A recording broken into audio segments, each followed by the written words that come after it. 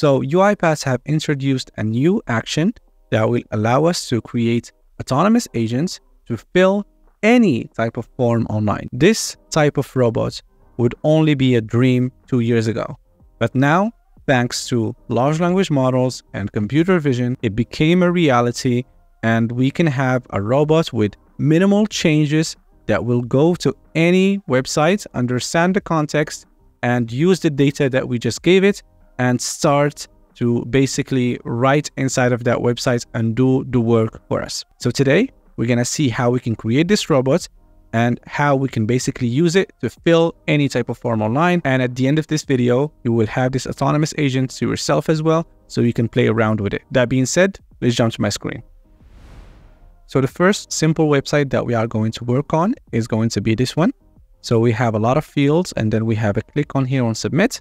We're going to try to create a robot that will be able to fill this form using AI. And the data that we will provide, we will have it inside of basically a form that I have on a Google spreadsheet. So this is the data, and this is the website where I will be filling the form. And then we're going to go to another website to basically prove that the same process can work on this website, on a totally different website that has nothing to do with this one. So now let's go back to UiPath and start working. Let's create a new process. Let's call it fill form. And here it's very important, choose cross-platform. So let's choose cross-platform and let's click on create. Okay, so the first thing that we are going to do is go to manage packages and make sure that the UiPath.UI automation.activities is updated to the latest version, 23.12 preview. If you don't have this, just make sure that you've already checked include pre-release inside of here. So let's click on the blue button here to update it, and let's click on save. Good, now we are good to go. Let's start with the first thing, which is reading the data. Let's start by using a read range activity. And this read range is going to be this one that we have under Google Workspace and Sheets, not the one that's using Excel online, but this one. You can use both, but for the purposes of this video, I'm going to use this one. But we just need basically the data where we are going to get our data table. So now we have the spreadsheet. If this is your first time using it, you have to configure a connection. So you have to click on this little gear icon here and click on add new connection. And then you will click on connect. Here, choose your email. I will choose this one. And now click on continue, and you can give it all of the access. I already have the access. If you have something to check here, just to check it and give it access to basically read the data that you want to use. Let's continue. And yep, now it has been successfully authenticated. And now basically I will have this connection that I will be using in order to read the data. Now I will choose a spreadsheet from my Google Drive. I already have one at home. So here I have demo QA. This is the one that I'm going to be using. And here I will go to my drive, and then I already have it here. So this is my spreadsheet that I will be using. And then it will automatically detect the sheets. So I will choose sheet 1. And that's basically it. I will go to the output and then click on Control K to set the variable, and I will call the variable table. That's good. Now let's go to the fun part where we automating the online form filling. So let's use the activity use browser under UI automation. So let's click here, let's drag and drop. Now let's select the website. Let's click here, and it's already detected the website inside of my Chrome. It has to be Chrome for the moment. So let's click on Bootstrap. It detects the URL of the website automatically. And now what I will be doing is, by the way, here I chose sheet 1. If I go back to here, you will find that sheet 1 has this data in it. And this is basically the data that we want to write inside of this website. So now we will use the activity that actually uses AI, which is form filling. Or fill form, yeah, fill form. So this is the activity under UI automation that uses the AI parts, and it basically goes and explores the website and starts writing inside of it. All we need to do now is give it a data source, which is our table that we have defined before. And that is basically it. We're finished. We don't need to type into, we don't need to click, we don't need to do anything. It will go and start writing itself. So that's basically it. Now let's launch the process and see if it's going to work. Let's click on Run File. Okay, I'll get my hands to myself and let's see if it's going to work. And as you can see, it started to work itself. It starts to select, it recognizes radio box, it recognizes Dropbox, so many other data types, and it starts writing in itself. And that's basically it. So it has been able to detect the format of the table, get the data out of that table from the data, not from the header, and then went to basically match the header with everything else and started writing itself. So that is already great.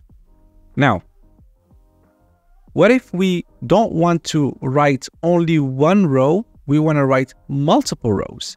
We want to write multiple rows, and every time we want to click on submit, like for example here, if we click on submit, we see that we have a line that is added here. So we want to add multiple lines at the same time. In this case, we will have to add two activities.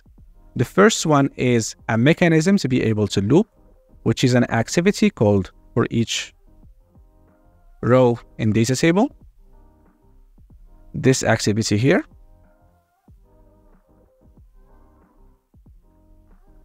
And the table is going to be table. And now we are going to put the fill form inside of it. And instead of writing the whole table, we want to write row by row. So in the data source, it can be anything. It could be an array, it could be anything, literally. So I am going to put current row and it will accept it. And after that, I need to click on submit. So I will use a click activity. And I will indicate target on screen. And I will indicate the target as submit. And I will click on confirm. And that's basically it. Of course, I need data that has multiple rows to be able to see if this is going to work. So let's go here and let's see sheet 2. Sheet 2, as we can see, has multiple rows. So let's choose it from here. And let's run our process again.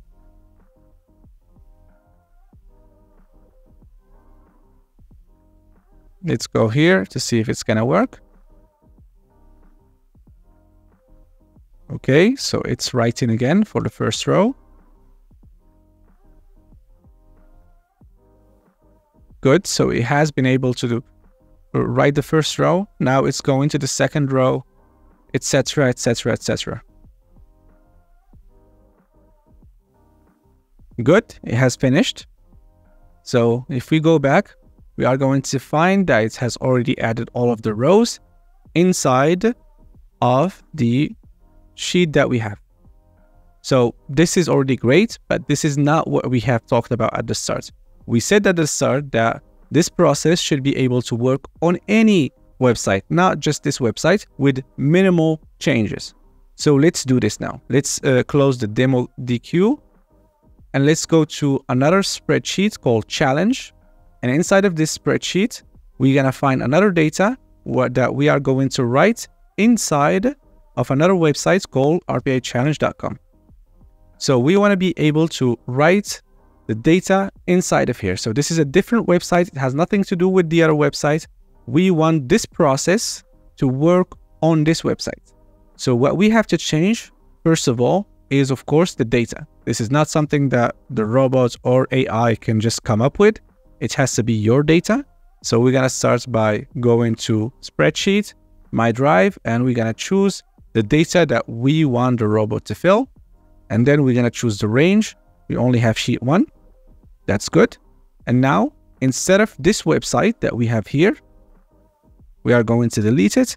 And we are going to take this website here. We're going to copy it. And then we're going to paste it here. And of course, the last thing that we need to do is change the click on submit to be fitting for the new website. So instead of that submit of the other website, we're going to use the submit. They have the same name. Sometimes it's a different name, either like confirm or something else. So yeah, let's click on confirm. Good.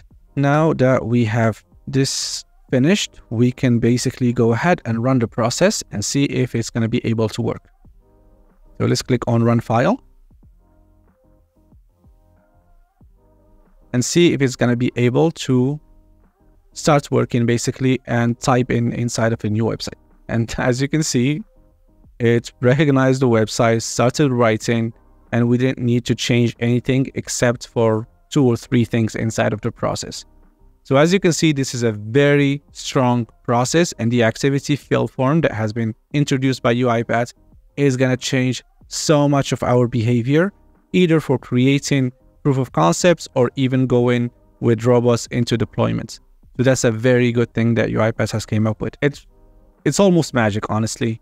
And I know, like with large action models that we are going to talk about in the next videos, it's going to be taken to another level. But this already means that we are at a point where AI can no longer be ignored inside of RPA. It will change our job forever.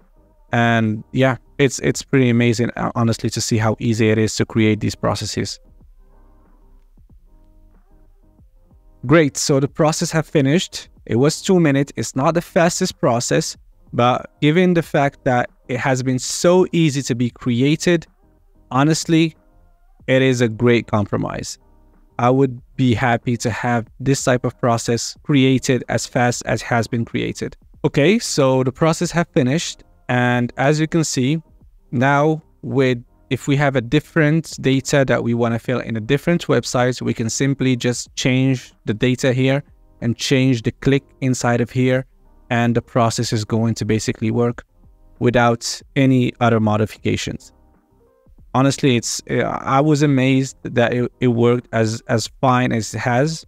I didn't expect it to work as good. I thought this is the first version. I didn't expect its performance to be as good as I have seen, but already it's amazing. And what's coming, it's basically going to be so much better. So stay tuned for that. Make sure to subscribe because we're going to talk about so many things in AI and how it's going to change our job as automation developers. So yeah, thank you guys for watching and catch you guys on the next one. Peace.